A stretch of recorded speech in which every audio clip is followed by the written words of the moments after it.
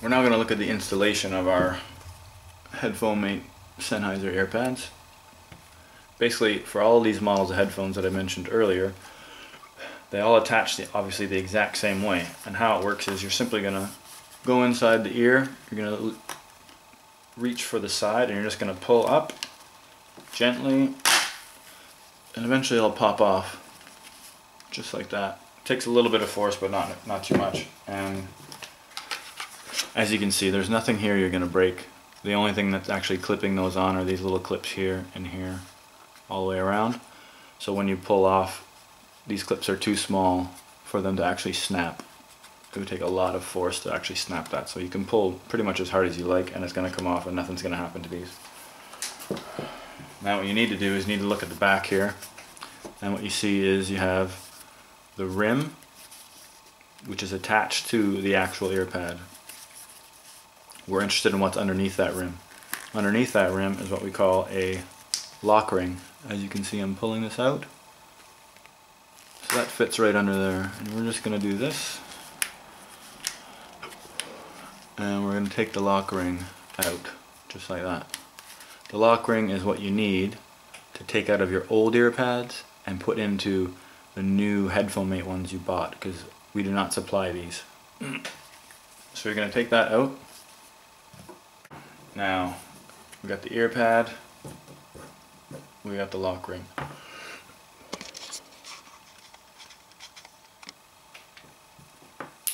This can be tricky, so I'm going to show you the easiest way to do it. The easiest way to do it is, in here you'll see a plastic rim, right there. You have the rim that's connected to the ear pad on the outside, and then you have the plastic, thinner plastic on the inside. Now this thinner plastic on the inside can be removed, so we're going to take that out, just like that. See that? We're going to put that to the side.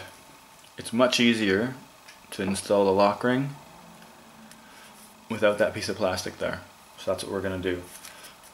Now these ear pads are, they're nice material, but they're not very delicate, and what I mean by that is you can pull on them, and you're going to need to pull on them quite a bit to fit this ring in. So this is actually one of the more difficult installation processes for the items that we make.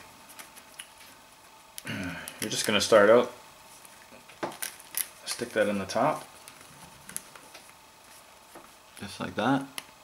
You need to stick it underneath this plastic rim, just where I took it from. So we're going to push down into the foam and into the leather to create some space underneath that that rim for us to push it under. Okay, so we're going to have the ear pad, the lock ring. Now we're going to put this in here, and we want to create space for the lock ring to fit underneath this rim.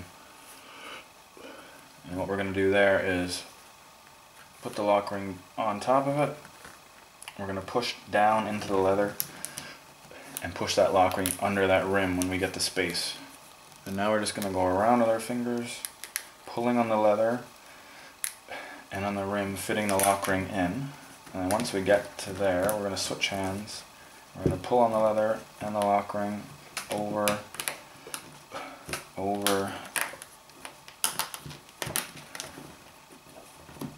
and almost there.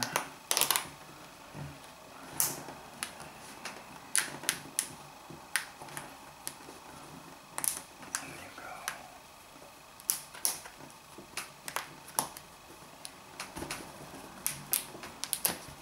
Got it. Now, that wasn't overly easy, but it is definitely doable. And once you do it a couple times, it'll be much easier the next time. You do have to push down a lot into the leather and the foam, into the table, and you do have to pull on it quite a bit in order to fit that lock ring underneath the rim. Now that we have the lock ring in, that is the hardest part. We're now going to put this plastic frame back in, and it's going to be similar to the lock ring. We're just going to push it down, in, and we're going to keep pushing it down, and we're just going to rotate it around. Make sure it sticks. push down, go around. Now you're going to notice that the frame of this thing will bend. You might get some bends or creases in it, like here. It doesn't matter, it doesn't mean anything. The piece of plastic is designed to be pliable, so that is how you want it, and that's done. So that one's all finito.